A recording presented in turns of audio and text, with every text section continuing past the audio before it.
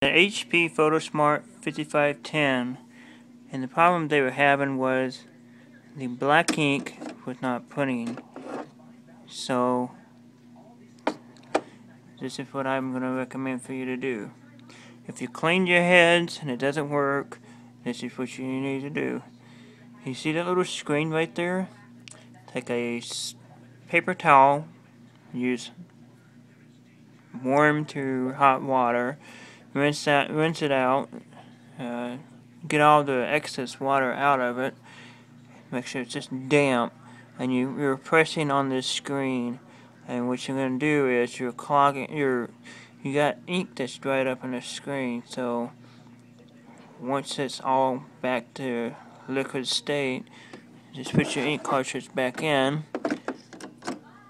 and do a print screen again, a print clean screen, and it'll come back out. And what you'll find is it'll print out a paper.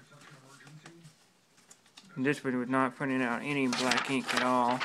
It'll print out a paper like this, and then it's fixed.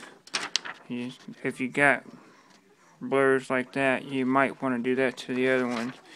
Kind of blow dry it, make sure it's not damp and wet, but you just want to make sure you're cleaning the screens off inside on each one. So just take a damp cloth and clean it.